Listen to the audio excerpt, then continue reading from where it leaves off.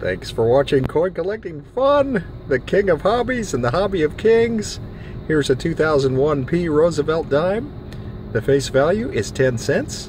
The numismatic value is also 10 cents for 1 pound in average circulated condition, but can be worth as much as $2 for 1 pound in certified mint state.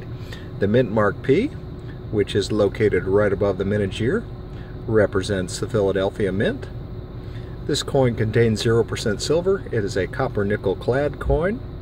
This is a look at the front of the coin, and we see Roosevelt in the center of the coin, facing left, Liberty at upper left, and God We Trust at lower left, and then the 2001 mintage year there.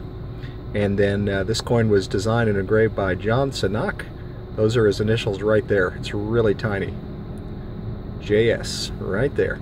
And this is a look at the obverse of the coin that we've been enjoying, or what's known as the front of the coin. Now let's go ahead and take a look at the reverse.